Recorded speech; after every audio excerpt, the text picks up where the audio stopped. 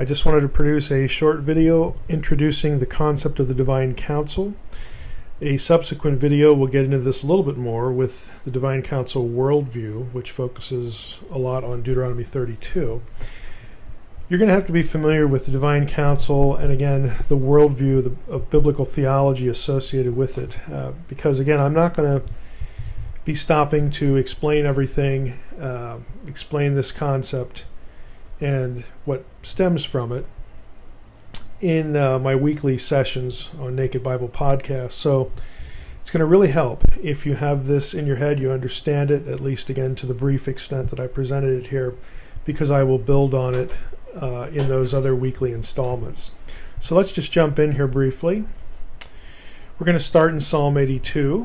This is sort of the go-to passage for the Divine Council.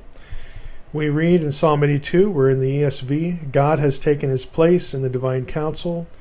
In the midst of the gods, he holds judgment. Now notice that God is in blue.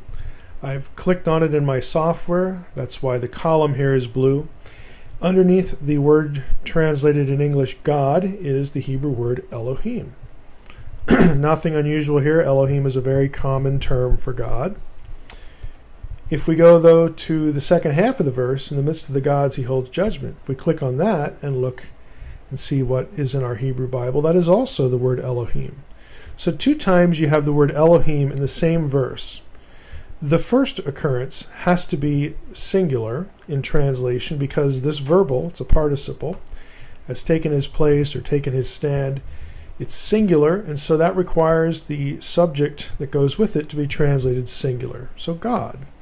But here, gods, that comes after the prepositional phrase in the midst of. You can't be in the midst of one. It requires a plural. Plus, if we look down in verse 6, where God, this is the same psalm, Psalm 82, verse 6 now, God is addressing the members of his divine council, the members of the heavenly host, and he says, I said, you are gods. Click there, again, Elohim. Sons, sons is obviously plural, right here. Sons of the Most High, all of you. Again, it has to be plural. The second occurrence must be plural. There is nothing else it can be. And they're also not people. He says, nevertheless, like men, you shall die. And this isn't the normative thing that you would say to an Elohim. If we look here in Psalm 89, we see again that, the Elohim members of God's council, back here, called the sons of God, the sons of the Most High. The Elohim members of God's council are not people. They are not human beings. But incredibly, that's what you're going to hear and see in a lot of churches, study Bibles, commentaries, whatnot, especially if they're evangelical. They want to avoid the text at this point.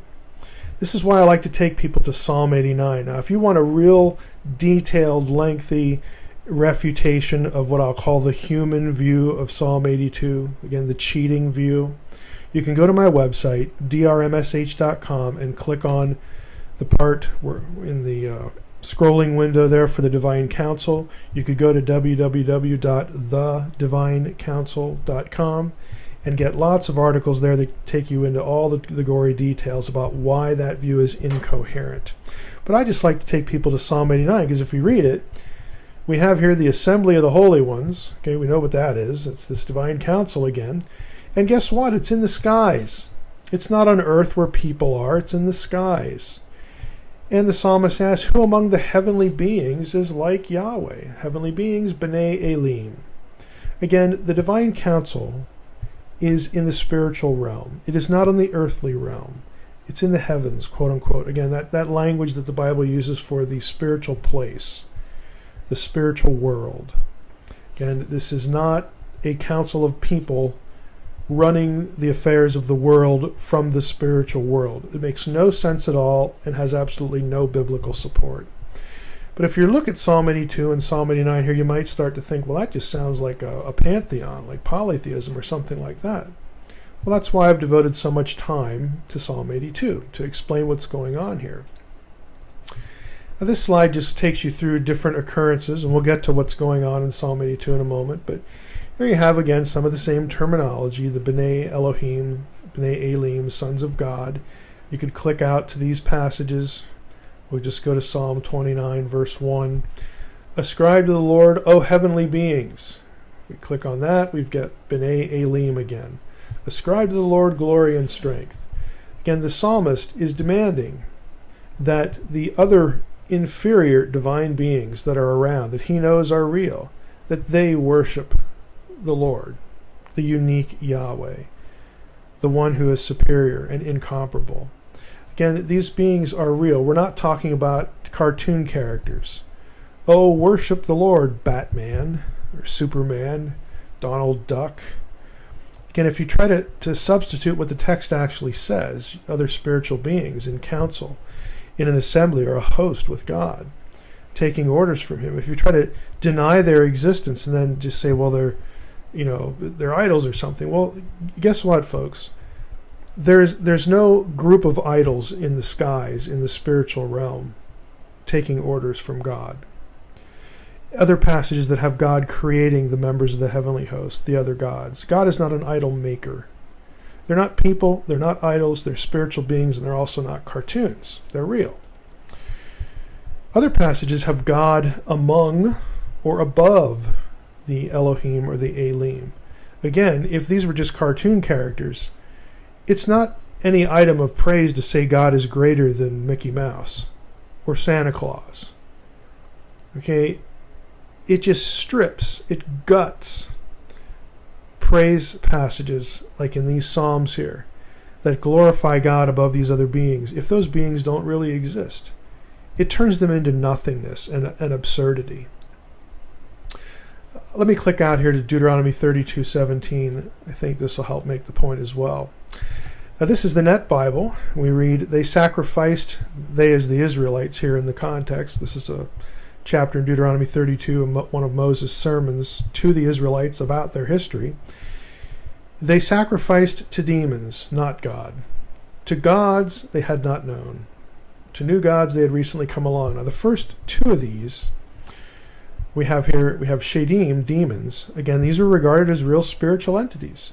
Paul, in 1 Corinthians 10, quotes Deuteronomy 32:17 when he talks about demons. He believes they're real. Okay? If you're not going to believe they're real, then you have to deny what Paul says. Paul was wrong. Well, he wasn't wrong. Okay, they sacrificed to demons, not God, Eloah. This should not be translated plural, like they sacrifice to demons who are not gods. You have other translations cheat like this. Let's just go up to, let's go to the ESV. ESV has a poor translation here. They sacrificed to demons that were no gods. If I click on this, we have Eloah, which is a singular noun. It is always singular. This is a cheating translation. Again, to get away from what the Hebrew text obviously says. So if we go back to the Net Bible does a great job with this. They sacrifice to demons, not God. There's the singular. That's what it should be. It's a singular noun. Eloah, it is always singular. Every word occurs in the Hebrew Bible, including here. So they sacrifice to demons, not God. To gods, this is also the word Elohim, they had not known. So it's very clear you have these demonic entities. Again, these Shadim is actually a term for like a guardian spirit. And we'll talk in our next video about why that word choice occurs here. But they're real spiritual entities that are hostile to God. Again, Paul referred to them as principalities and powers. If you don't believe they're real, well, then you might as well just chuck your New Testament, or at least every place that talks about the spiritual world. Okay? We're not going to cheat like that here.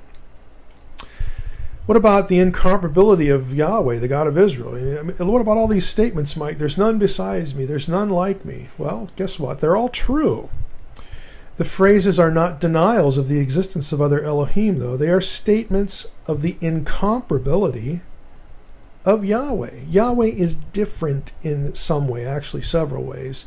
He is species unique among the Elohim. There are none like him. He is alone in what he is. But how do we know that? Well, there are passages that talk about incomparability. The denial statements, in fact, occur in the same chapters as books that refer to other Elohim. Deuteronomy 4, Deuteronomy 32. We'd only need to look at Deuteronomy 32 because we just looked at verse 17 that has the gods as real spiritual entities. Well, those same passages have God saying things like, there's none beside me. It can't mean that the other ones don't exist. I actually like these two references in Isaiah and Zephaniah because the same denial phrases, there's none beside me and all that, are used elsewhere, namely these two passages where denial of existence just is not possible. Let's click out. You'll see what I mean. Here we have, go up here, get the context here. We have the Chaldeans. We're talking about Babylon. Okay, Babylon is being addressed, and you come down here to verse 8, and Isaiah says that this is the way Babylon talks about herself. Who say in your heart, I am, and there's no one besides me. Well, it can't mean that there are no other cities on the planet, can it? It must mean that Babylon is saying, I'm incomparable. Okay, the point of the phrasing is not the denial of the existence of what you're comparing yourself to. It's the fact that you think you're incomparable. Same thing with Zephaniah, except here it refers to Nineveh. Again, denial of existence just isn't possible in these passages. So how do we understand all this? What about monotheism?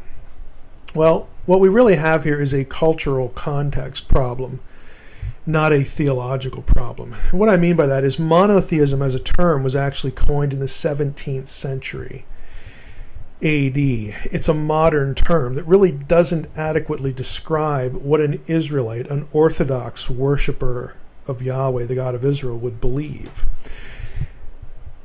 They couldn't deny the existence of other Elohim because they're right there in their own Bible.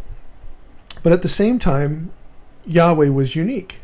There was none like him. So how do we do that? How would an Israelite who believed that Yahweh was unique, there is none like him, how would he articulate the relationship of Yahweh to the other Elohim? Well, the answer, again, to this is derivable from the text.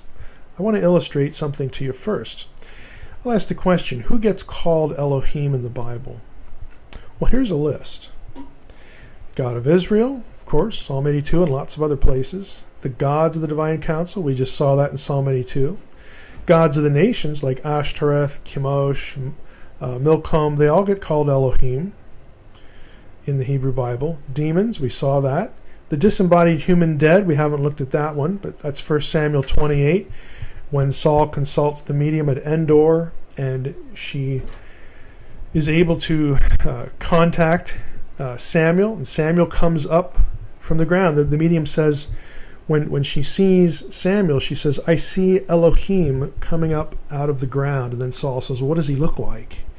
And she describes him, and he's like, yep, that's Samuel. And Saul was correct. It was Samuel. How do we know that? Because Samuel speaks the word of the Lord to him after he comes up. He's a little grumpy. Why have you disturbed me? He reiterates what he had told Saul before in private conversation and about God's judgment, and it comes to pass. Okay, we know this is Samuel.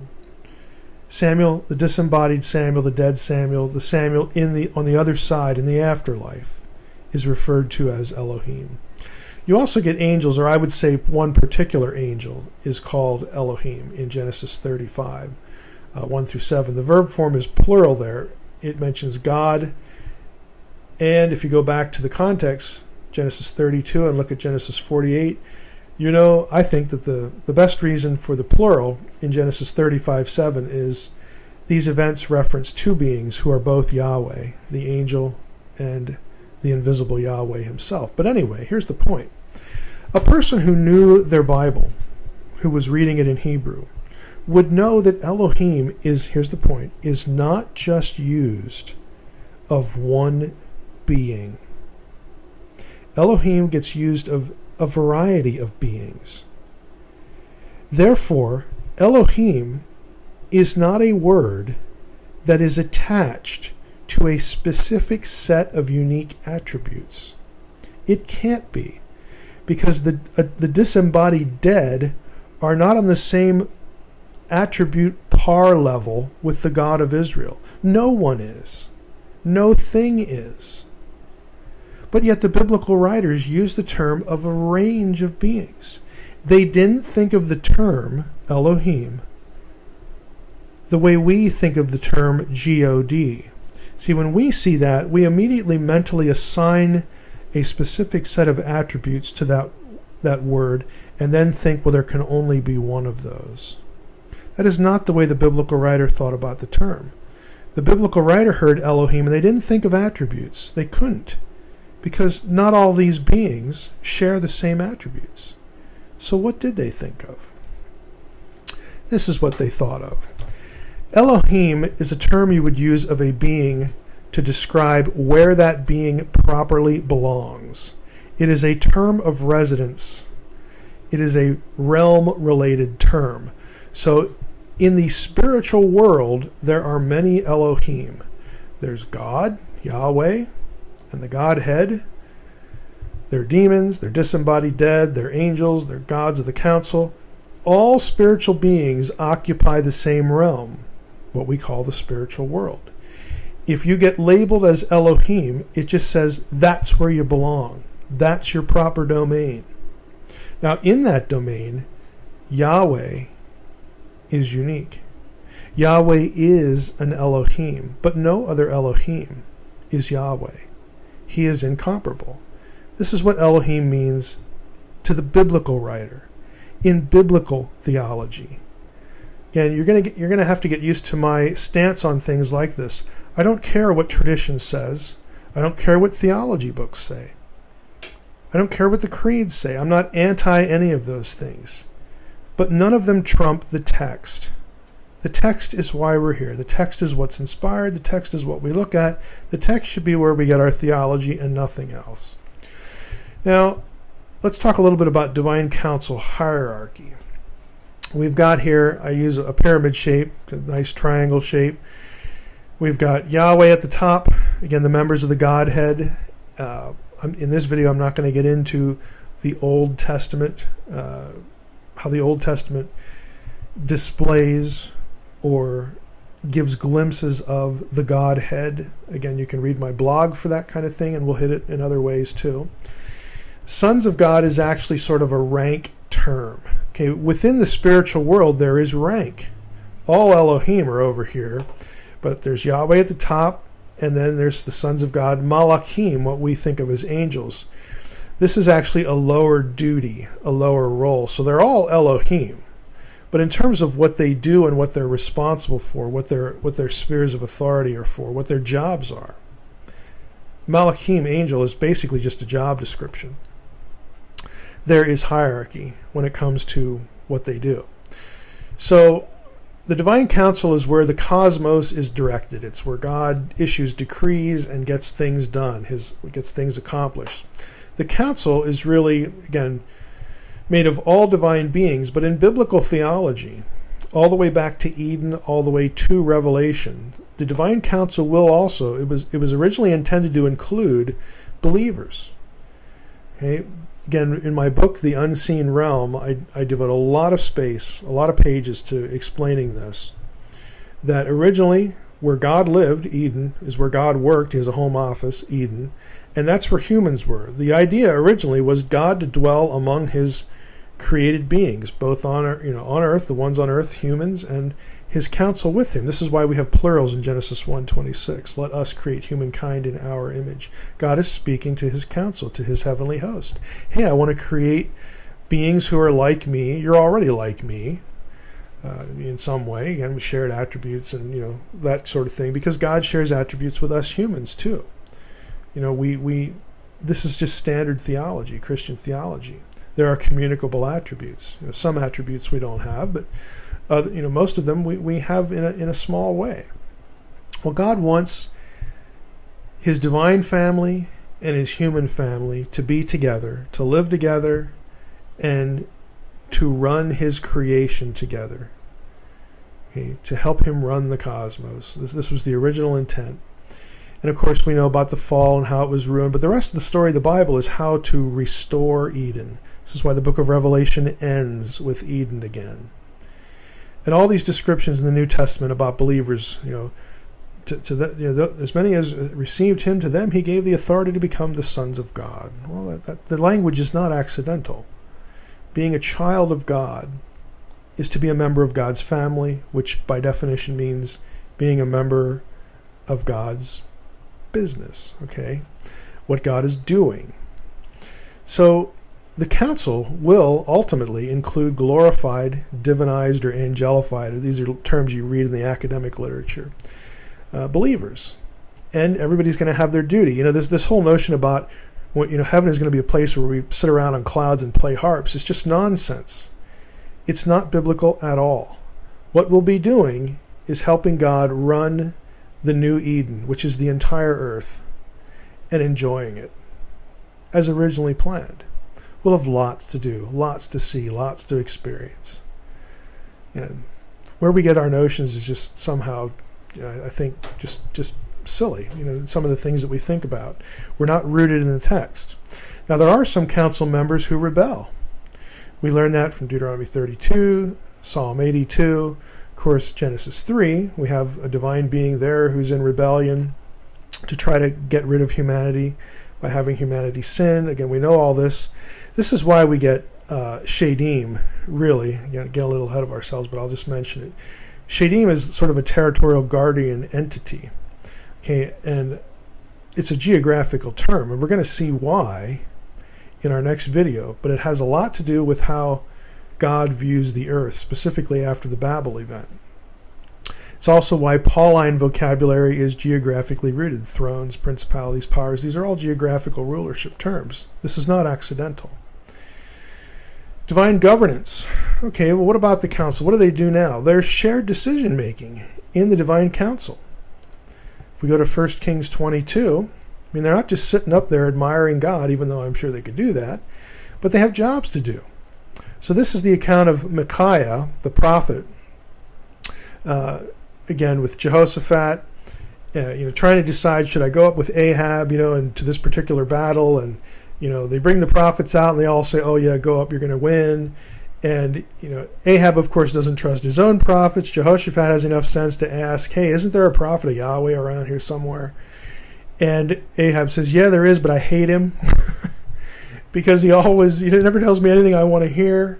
And so they summon Micaiah, and Micaiah, sort of mocks him. He tries to make it sound, he mimics the previous prophets, the false prophets. "Oh yeah, go up there, you're going to do great." And the king of Israel says to Jehoshaphat at that point, "Didn't I tell you he would not prophesy good concerning me, but evil?" He knows Micaiah is lying.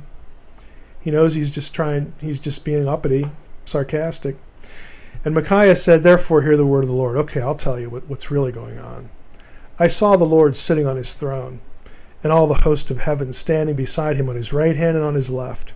And the Lord said, who will entice Ahab, that he may go up and fall at Ramoth Gilead? And one said one thing, and another said another. Then a spirit came forward and stood before the Lord and said, I'll entice him." What's God's response? The Lord said to him, "By what means?" And he said, "I will go out, and I'll be a lying spirit in the mouth of all his prophets." And then God replies, God says, "You are to entice him, and you shall succeed. Go out and do so." Now this gives us a little mirror into how God runs things. Does God need help? No. But he uses the beings he's created. Think about yourself. Think about us. Think about the church. Think about believers. Does God need us for evangelism? Does God need us to do anything? No, but he wants to use us because we're created like him. Again, this was the original intent, to work for God, work with God. It's not a question of need. It's a question of this is what God wants. This is the way he wants it. And so you have a glimpse in 1 Kings 22 of how God runs things. God has decreed that Ahab is going to die. It's time for Ahab to go. And then he allows these lesser spirits, members of his heavenly host, to decide how to do the job. There's no question that Ahab's going to die. It is time for him to go. But God says, how do we want to do this? Now, if he would have heard a terrible idea, he would have said so. Well, that isn't going to work, because God knows all things real and possible. But one steps forward, and God allows him to participate. He says, I have an idea, let's do this, this, and that. And God says, yeah, that'll work. Go get it done. Again, not everything is decreed in stone. Okay, we'll come back to that thought.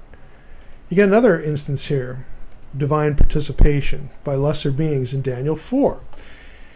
We have here, let me make this a little smaller so we get a little more text on the screen.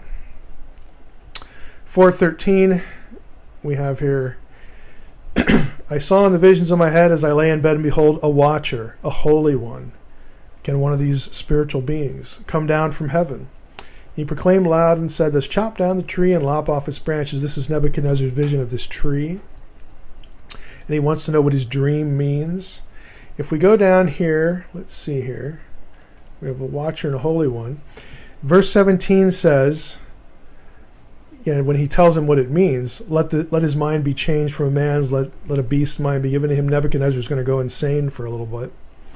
7 periods of time. And look at verse 17. The sentence is by the decree of the watchers. The decision by the word of the holy ones. So they had a part in coming up with this decree, coming up with this plan. Well, what's the point? To the end that the living may know that who rules? That the Most High rules the kingdom of men. I mean, they didn't arrive at this decision independently of God. I think it worked like 1 Kings 22 does. God decides something, time to punish Nebuchadnezzar. What are we going to do?